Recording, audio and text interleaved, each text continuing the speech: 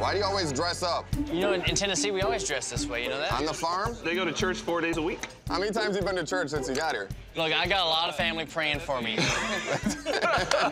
They pray while they're drinking moonshine. Right. Matter of fact, that is en route. It's en route. It is en route. You don't drink normally, and you drink moonshine. I was a Marine for 6 years. Trust me, I can drink.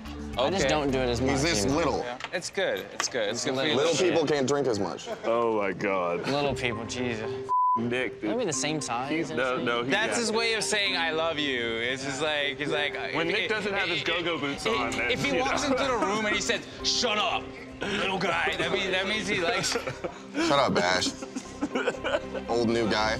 Nick is super intimidated by Bradley, I think from what he possesses and that he doesn't have. It's just ridiculous and funny. Why are you still here, by the way? Was he supposed to go back home? Just weighing out my option, see what, I like it better here than LA. I don't know yet. You know, Vegas is great right now, but I normally work out of Los Angeles, and if I want to stay, I stay. If I want to go, I go. And I'm not sure there's much the guys can say.